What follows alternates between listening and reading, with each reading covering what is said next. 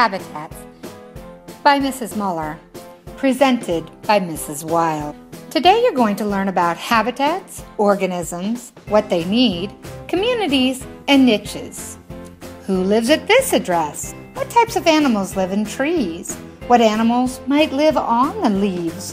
What animals might live in the soil underneath the tree? What might live in the hole of this tree? Trees grow in many different places, such as cities, urban towns and villages, and rural areas.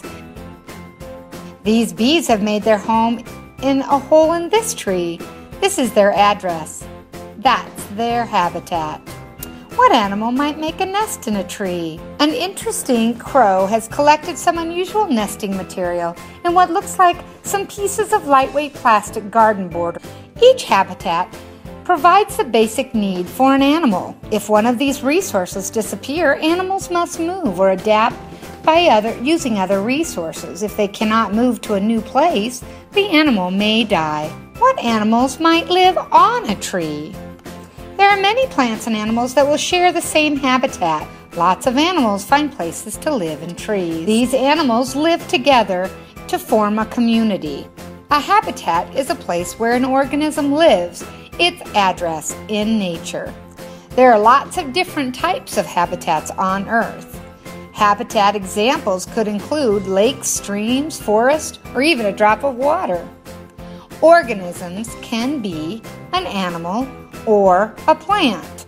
It's a creature. Organisms need water.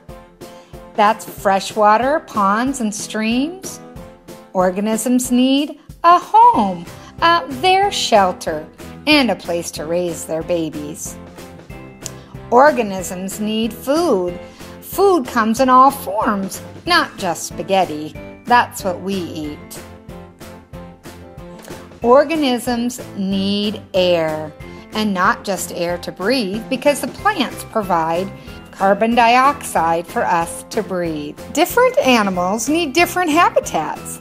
A fish, for example, needs water to live in. A grasshopper needs a big space where it can hop and eat leaves. There are lots of different kinds of habitats on Earth. 80% of animals live in forests and trees. Animals require different amounts of space. Habitats can be a big ocean, or a lake, or small like a burrow. Here, you can tell the animal habitat compared to your home. What is the same about these two?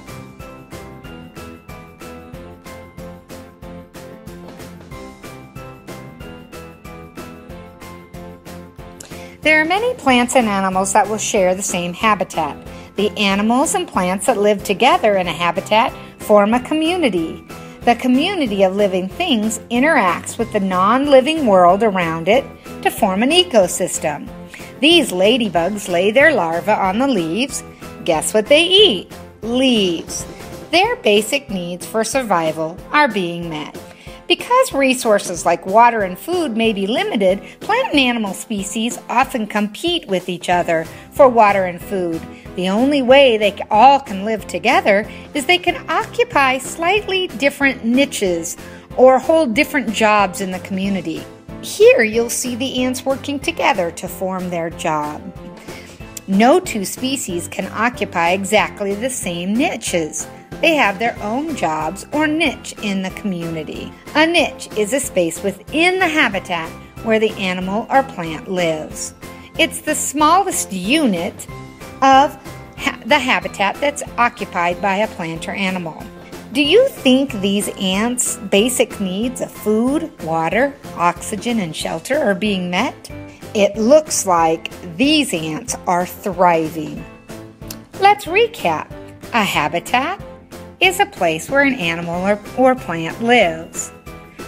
Then you'll have the organism. An organism is a plant or animal. A community, it's a place where it's an address. And let's not forget the niche, which is a small part of the community. Thank you, and I really enjoyed showing you all about habitat.